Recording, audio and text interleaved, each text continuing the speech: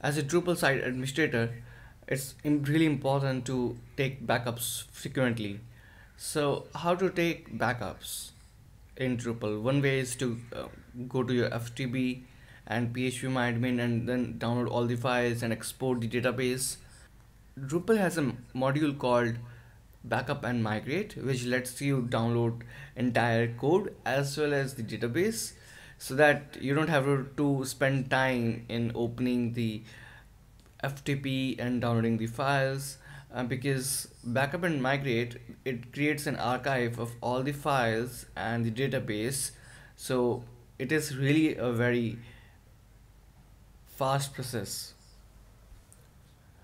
So you just have to Drupal space backup migrate, or you can directly go to drupal.org/project/backup underscore migrate.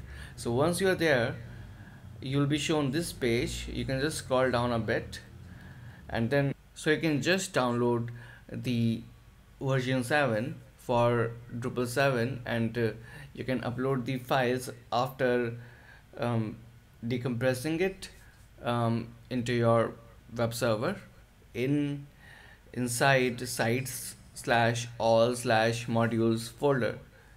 So once you have done that, you will be seeing that in modules section, and you just have to enable it.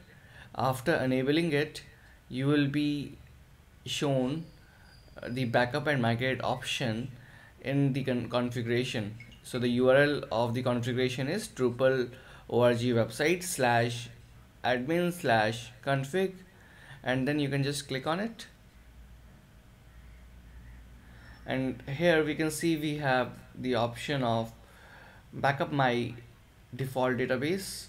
So in case you want just the database to be downloaded, then you can just select the default database.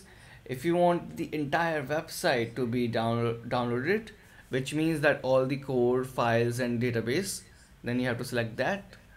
And to where, now either you can download it to third party hosting service, let's say NodeSQL or AWS, or you can just download it immediately onto your system.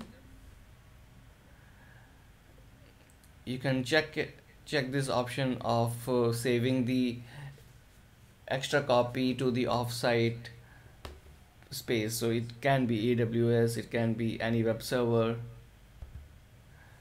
and then if you want to make a note of it, then just enter details about it.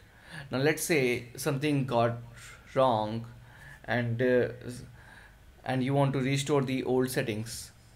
Then as long as you have access to this backup and migrate utility, you will be able to just restore it by browsing the backup file and restoring it.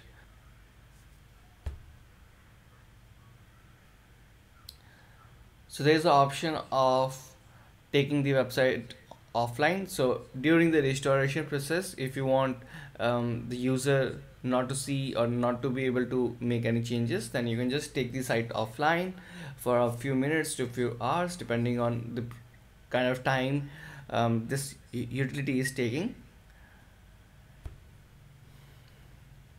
And if you want to see all the saved backups, so all the saved backups which are there in the server will be shown over here.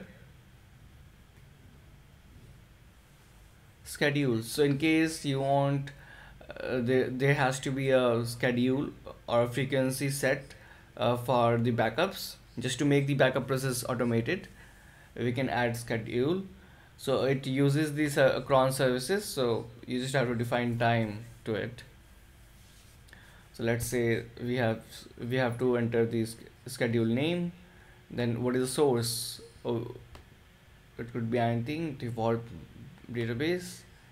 Then what is the frequency of it? Let's say 1 day.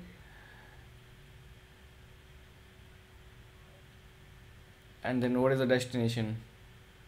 So if the destination is your web server or any third-party service, or either it is an email or FTP directory, then you just have to provide the details, and the backup utility will take care of it.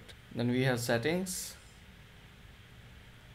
So essentially, if you want to learn it quickly, just go to your backup, download the backup database or the entire site once in a while, let's say once in 3 days or once in a week, depending on how frequently changes happen on your website. Thank you for watching the tutorial.